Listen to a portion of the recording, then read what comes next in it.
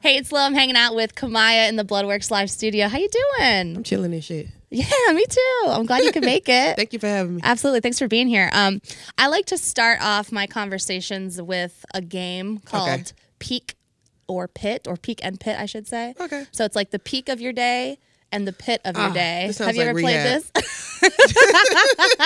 Does this sound like recovery? Yeah, it sounds like fucking rehab. What's the peak and pit?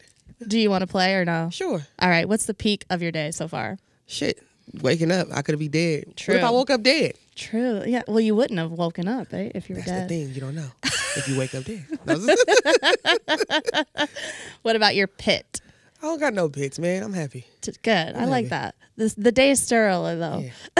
Still early. For me, I had like a weird dream last night where I was like dreaming inside of a dream. But for me, that's like kind of interesting. So you woke up dead. So I woke up dead in my dream, and now here I am. You was dead ass dreaming. Dead ass dreaming. The pit for me, one of my friends is really sick right now. Oh, sorry to hear so that. yeah, so we're trying to figure out like what's going on, but just positive vibes to her. Keep her Because spirit high, yes, absolutely, because she's a rock here at the radio station. So we want to make sure that she gets better. That's dope. Well, let's get right into it. You've got your latest single out with Trina, Set It Up. Hell yeah. Man, I was listening to it a few times before you got here.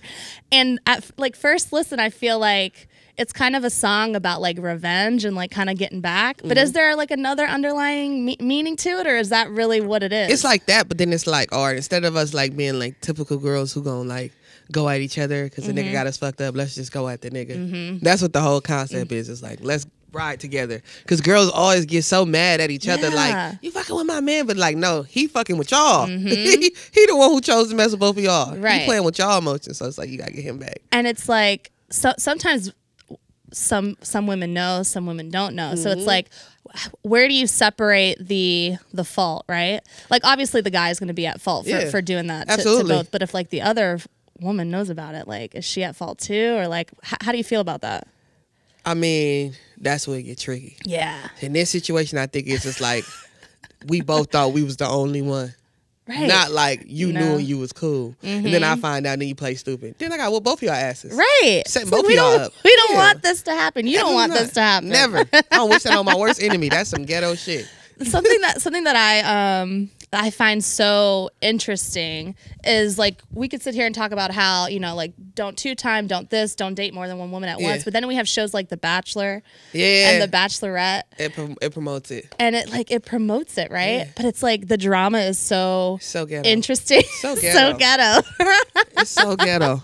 But it's like we glorify it on like TV and like in reality TV and stuff like that, but like in real life we're like, fuck this isn't cool. It's funny too with those shows because you got like the conservative version, which is The Bachelor, The Bachelorette. Then you got the ghetto versions like Flavor of Love. That's just like raw and uncut. So we fucking with the same nigga. Like, so one of the girls that works here used to be on Flavor of Love. Shut the fuck up. Ice. I don't know if you remember Ice. Oh shit. Yeah.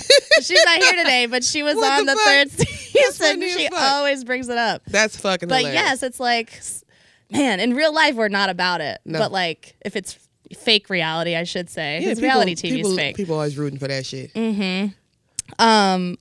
You have your new project. Got It Made. Got It Made coming out on the 21st. Is the vibe of the new project very similar to your single, or is it kind of you know, a story of growth? Is it what are you talking about? To sum it all up, it's like a summary of where I'm at in life. Okay. And to me, in every aspect, I got it made. I love it. So that's why it's called Got It Made. You posted this really awesome video on your Instagram today of the older lady. Boss bitch. She was a boss ass bitch, wasn't she? Yes. Pretty much she was telling you can't tell me shit about myself because I love myself and ain't nobody gonna ever be able to take that from me, not even my own mother. And I fuck with that because it's like your parents, sometimes they supposed to be your first supporter, but they be your first doubter. Sure. Because it's like if they life was cut short because of you, because you the problem, they wanted to live, then they had a kid and they had to live for you.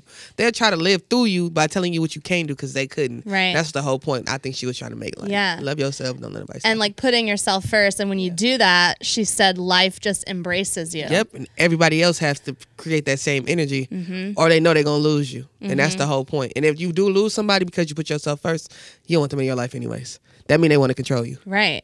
I love that so much. What that message in itself is, I think, so important for not just women in this industry, but just everyone, you know? Yeah. Because the minute that you do that, no one can take advantage of you. Even men. Yeah. I feel like men have like they get the lower end of the stick because it's a stigma that they have to be so macho.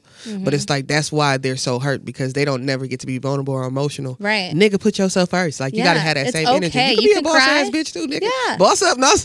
Like, Boss put yourself up. first. Love yourself. You got to put yourself and first. show your emotions too. Like, it's okay to, like you said, be vulnerable and shed a tear. It's crazy how, like, growing up, you know, as a female, you're allowed to cry, you're allowed to be upset, you're allowed to do this, that, and the other. But as a man growing up or a boy growing up, it's like, it's okay, rub some dirt in it, you'll be fine. Exactly. And that's a big thing with mental health too these days. People don't know how to deal with those certain emotions. And I think if we start teaching our children younger, you know, that it's okay to be vulnerable, like, they'll be able to kind of carry out life a little bit better. Yep, especially for men. Yeah. Because it's that posse thing, man. I got to be this mentality. for the homies. With the new project and the new single, and I know you're on radio promo right now. Yeah. Are you planning on, like, hitting the road, like, on tour? Like, Absolutely. you got some shows coming up? What's the deal with that? We're going tour April. We'll leave April. Yeah. It's my first tour by myself, so I'm excited about it. It's like my first year. It's like I'm popping my cherry in life. Yeah. Popping my tour cherry. I'm popping everything, man. We out here. We popping. I love it. Do you have anyone supporting you on the tour? Like, we working on it. Okay, working cool. on something in the works, yeah. That's cool. I love it. Yeah. And what else besides the new project and the tour? What's tour. new We're for working you? on multiple projects. You're going to get at least 40 plus songs this year. That's the main objective, is to just put out as much quality music that's going to make people feel good. Well, I love that. We're excited to hear it. Thank you. And we appreciate you being here for us. Thank you for having me. Yeah.